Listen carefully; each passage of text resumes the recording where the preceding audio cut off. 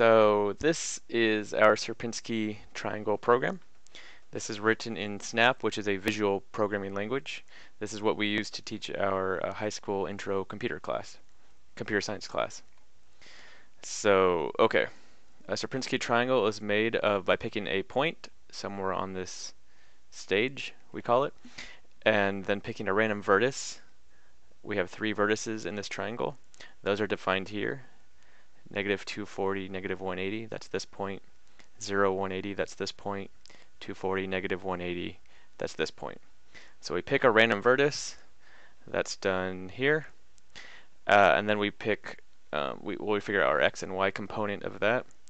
And then we find the delta between where we are right now and this vertex, half the x and half the y. And then we go to that point, which in this case would be right here. And then we draw a dot. And then we do the same thing. We pick another random vertex. That might be this one again.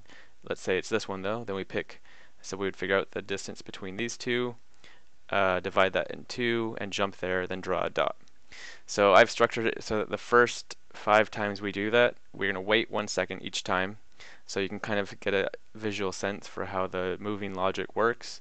And then after that, it's going to go really quickly to build up the rest of that triangle.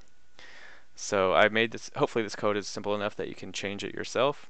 If you want to, the key things to change are, you can get rid of this block right here. You can change that to 0 seconds so that you don't even get that initial ramp up. And you can change these coordinates, and this is where you start your algorithm. So when we run it, we're going to hold down Shift before we click this, and that's going to turn it into this lightning bolt, and that's going to put it in turbo mode, so that makes it go quickly.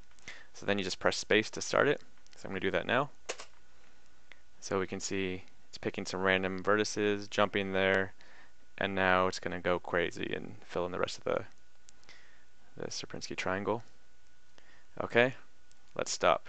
Okay, so we started right here at 0, 0.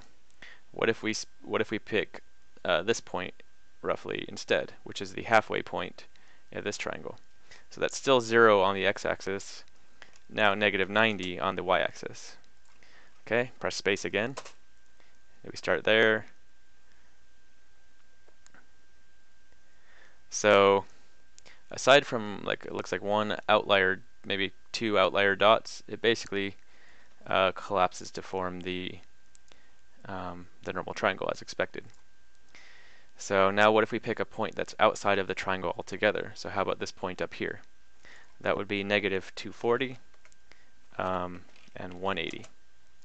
So I'm going to run it again, spacebar, start up there, jump down there. Oh, in this case, wow, we got 4 along this towards the same vertex.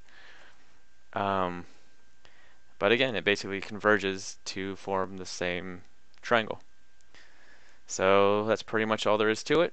It seems that whenever no matter what initial point you have, it still converges to form the same triangle. Thanks for watching.